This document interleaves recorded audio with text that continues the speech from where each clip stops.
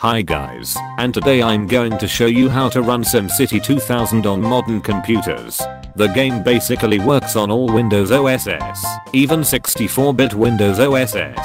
But there is one problem. The installer of the SimCity 2000 is 16-bit, which doesn't work on most modern computers. So we need to get a 32-bit installer to get it working on modern systems. First of all, you need to download two files. One is a generic 32-bit installer, and the second is a modified SimCity 2000 exe that works as a compatibility patch. Now let's go to the tutorial proper. Here are the two files plus the SimCity 2000 Windows 95 installer. First, let's see what happens when we open the original setup file of SimCity 2000. This is what happens. Even when we use compatibility mode, nothing happens. Boom. Doesn't work. Let me turn off compatibility mode for that installer, and after that, we are going to install SimCity 2000 on our computer. First, we copy the 32-bit generic installer to the SimCity 2000 installers directory. After that, we are going to install SimCity 2000 on our computer. It should work. Boom. Installer is working. Let's set up everything.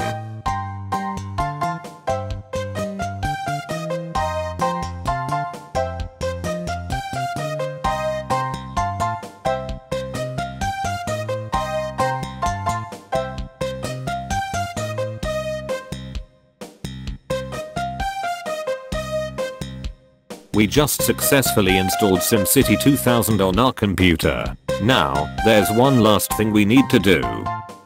Now, we are going to apply that compatibility patch to our SimCity 2000. Copy this modified exe to the SimCity 2000 directory, which is located at program files /maxes. But first, back up the original exe in case something goes wrong.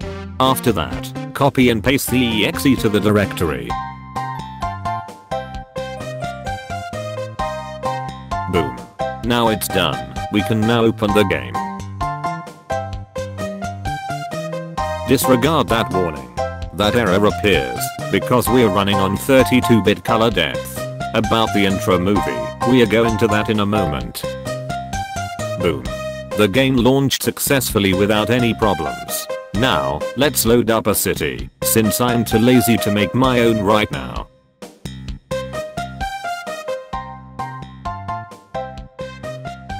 I'm going to choose London as the city I'm going to load.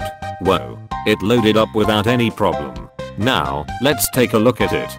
Wow, it's actually a pretty good city. This would be even better if we loaded up the right textures for it.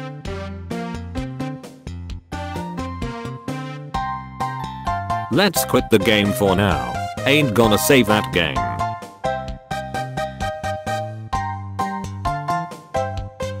Now, for the last step, we are going to enable the intro movie plus the other goodies. Make sure that you have the CD or the ISO of SimCity 2000 to access the goodies.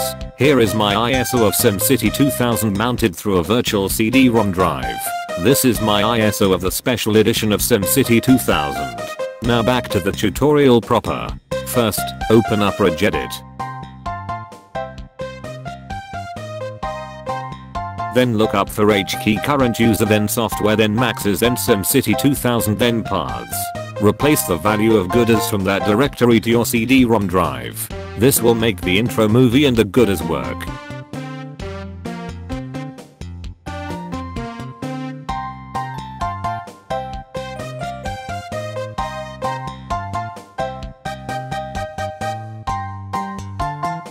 Now, we are all set. Launch the game one more time and see the intro movie in its full glory.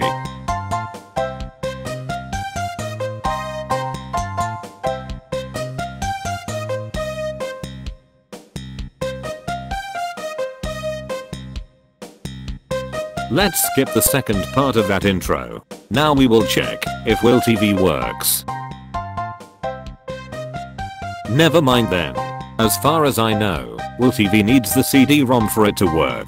And that's it for now. I hope you liked the video. If you liked it, don't forget to subscribe. As always, see you in the next video. Bye.